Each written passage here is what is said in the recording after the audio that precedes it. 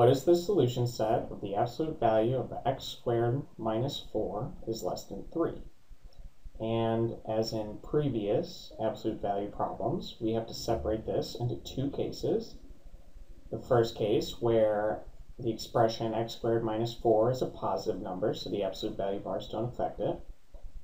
And the second case where the expression x squared minus 4 evaluates to a negative number, and then the absolute value bars will flip it. So the first case, x squared minus 4, the positive version is less than 3. In the second case, where it's the negative of x squared minus 4, and that's less than 3. The only tricky part with this problem is that we have an x squared here. But we'll come to this point once we solve each of these two cases. So looking at case 1, what we can do is add 4 to each side so that we have x squared is less than 7, and I'll leave it here for a moment. And in case 2, we'll multiply each side by negative 1 so that we have x squared minus 4 is greater than negative 3, since multiplying by a negative number and an inequality will flip the sign. Now we can add 4 to each side so that we have x squared is greater than 1. And now usually when we have a square, we would just take the square root of each side and we get plus or minus the square root of 7. But since this is an inequality, we can't do that here.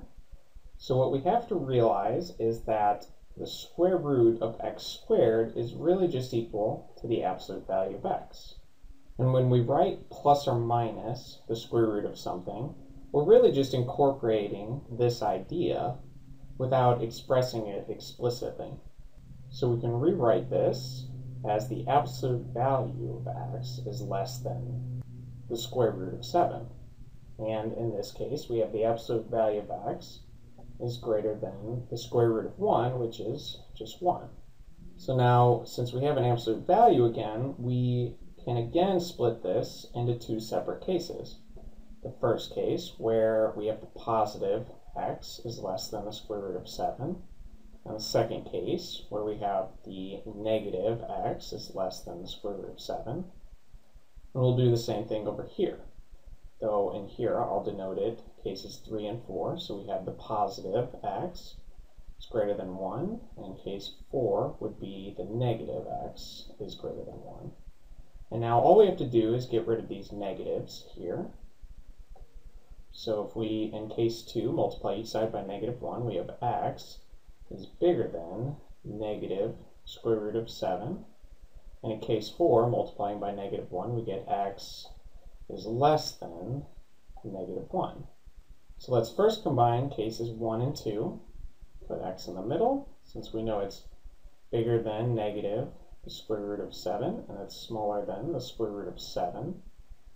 And we can combine this with cases 3 and 4 to get our final answer. So from 3, we know that x has to be bigger than 1.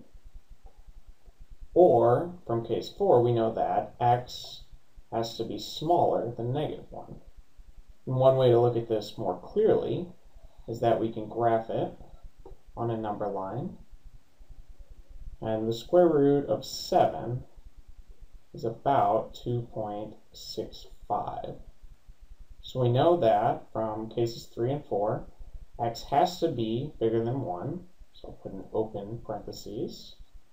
And we know that x has to be less than negative 1. So put that there. And then we also know that x is bigger than the square root of negative 7. So that would be right here, about. And we know that it's also less than the square root of 7, which we can put about right here. So our solution will be anywhere in this range or anywhere in this range. And there are a couple different ways we can write this solution. So we can say that our solution is from minus the square root of 7 to negative 1, and we'll put open parentheses and then a union, and from 1 to the square root of 7 is also a solution. Or we could write it using a different set notation.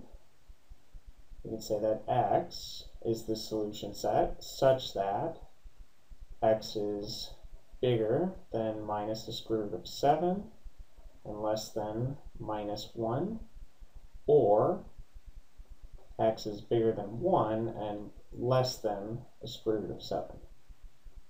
And then we close our set. So either of these solutions would be the correct answer.